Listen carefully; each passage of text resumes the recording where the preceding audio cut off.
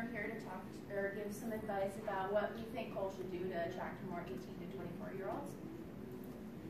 And so just like kind of a background, in last year in total retail sales across the United States, there was $5.32 trillion sold, and just Kohl's alone was $19.2 billion, which is actually, they were ranked 23rd out of 100 for the United States. And ever since 2005, their sales have been climbing, except for 2007 to 2008, which was like around the recession, so I think that's why there was like a slight drop, but then it's been increasing ever since. And so for the online sales, those have been rising as well, especially for this age group that we're looking at. And in 2014, you can see that it started at 71%, excuse me. And then now it's actually up to, in 2017, is about over 76%. And in 2019, it's still going to be growing, they're predicting. And they were, Kohl's was ranked 5th for best online shopping as well. So Kohl's, they really pride themselves on doing well customer satisfaction. And in most rankings, they are better than their competitors. For example, customer satisfaction, online, they're actually the highest compared to their competitors, which are Macy's, Target, Sears, and Walmart. And then in store, they're also the highest with a score of 80.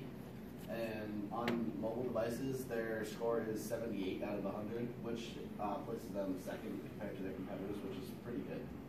And then for shopper satisfaction, their rating is a 77, which is also the leading compared to their competitors. And their reputation score is actually the highest compared to their competitors as well. So overall, their satisfaction and word of mouth and what people think of them is an overall good. And then since 18 to 24-year-olds is one of the largest age groups in the United States, Kohl's knows that. They realize that. They want to be able to get customers from that age group. And according to the respondents, customer service is key to 18 to 24-year-olds because usually they're not like loyal to a certain store. They're just loyal to maybe sales or certain brands they like. And actually 18 to 24-year-olds is the most common age group to buy online. All right, so how can we improve on this market? So one idea is that we create a partnership with Starbucks, kind of like how Walmart and Subway have a partnership. One good thing with this is that 40% of Starbucks sales are all through this age group, the 18 to 24-year-olds. So one idea is to put a Starbucks maybe in the back of the store. A good thing is with Kohl's not being in a lot of malls, it does allow to have a drive-through for the Starbucks as well, so it's an added benefit for both businesses. Putting in the back of the store, it allows customers to walk right through, look at all the products, all that different kind of stuff that Kohl's offers, and definitely can pick up on sales that way. Another thing is expanding our social media marketing or e-marketing. We live in a day where everyone has a social media account, whether it's Facebook, Instagram, Twitter. So if we improve on this, it'll definitely help bring in the younger generation, which pretty much I would say a huge portion of the 18 to 24-year-old range does have some form of social media. Third is campus sponsorships. So reach out to colleges, go into their sports arenas, sponsor that, give out scholarships. All that way you can get the brand name out, and you'll be able to get Kohl's or you'll get the students to know what Kohl's is. Run more sales and give best customer service.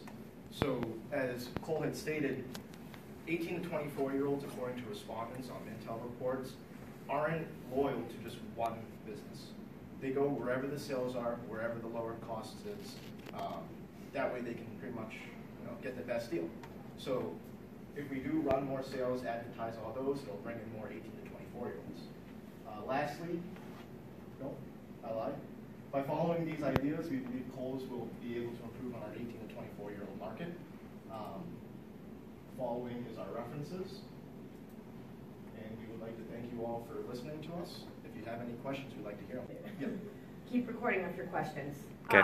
So my question to you is, in terms of your Starbucks idea, recommendation for partnership, Did you research where Starbucks is already partnered, specifically perhaps in some of their competitive industry markets? I know that there is one in Targets. Mhm. Like, there's a couple in Targets. But other than that, there wasn't like too many of the different ones other than like Subway and Dunkin' Donuts. I know have a lot in other places, so we figured Starbucks would be better since it's only in like a couple of competitors rather than most of them. Did you happen to find any information on, excuse me, on the success of that partnership for Target? I did not find that. We haven't looked into succession rate per se, mostly for the ideal, or for the idea. We definitely think that teaming up with Starbucks will be able to improve the 18 to 24-year-old market. The reason for that is, as I say, 40% of Starbucks sales are through the 18 to 24-year-old market. Yeah. So if you have that flow of people walking in, whether or not Starbucks succeeds or Kohl succeeds, obviously we're in the sense that we want Kohl to succeed.